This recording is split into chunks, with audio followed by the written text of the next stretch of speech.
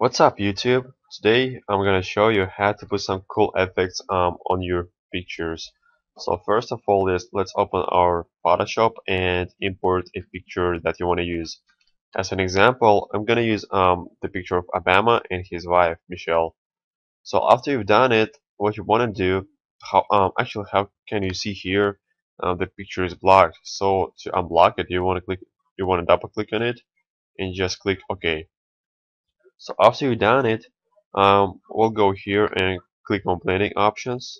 And here, what you want to do, what you want to click is on gradient overlay. And here, we want to put opacity down, like kinda to here, like 30 looks pretty good. And after that, after we've done it, we're gonna click on color overlay as well. And here it goes. So first of all, you have to change the blend mode to screen is here. And how can you see the picture looks beautiful but it's two colors, so we're gonna change the opacity to a bit minimum. And the red is good, but what I want to choose is we want to change it to blue, kind of dark blue, bluish, and hit OK. How can you see now it just looks perfect? And let's compare how was it before, and just clicking here. And how can you see it just looks great? And you can really play with it, choose different colors or effects, um, just do whatever you want. And if you don't really want gradient overlay, you just can disable it and just play with the opacity of the color overlay. But I prefer using gradient overlay as well. So after you've done it, you can save it. Yeah, but what I want to do, I want to continue with some kind of darkness effects. So what you want to do is choose, click on convert to smart object here and go to filter and click to lens correction, sorry. And here it goes. So we're clicking custom and putting the widget to negative 800.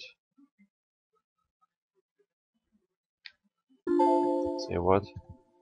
Yeah, negative 800, or yeah, it looks pretty nice.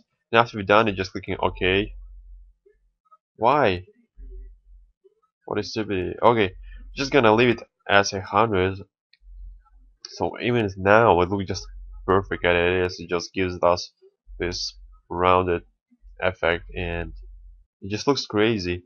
And if you wanna add some blurish effects, you wanna go to filter blur and choose a Gaussian blur, and here just add just a bit of it because we don't wanna do look so bad.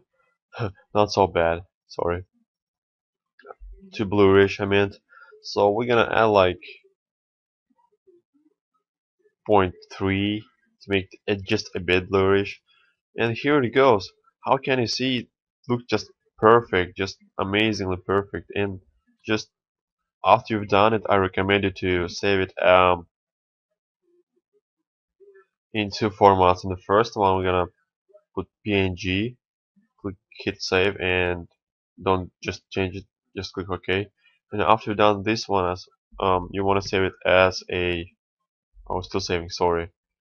Yeah, sometimes pictures are too big and it takes more time than usual because it's big and effects are good. So after you've done it, I recommend you to save it in PSD format as well.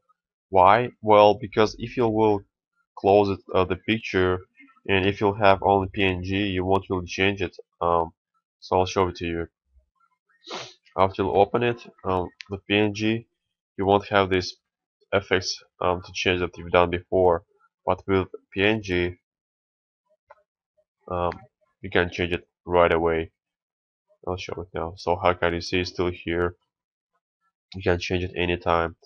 So yeah, that's pretty much about it. You just play with it. You can do really a lot of things with it, and if you can also play with this button. I really forgot how it calls. So just for example, you want to put a black and white effect.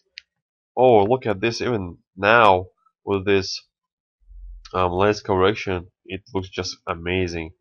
I'm gonna save it as well. So yeah, that's pretty much about it. So that's it.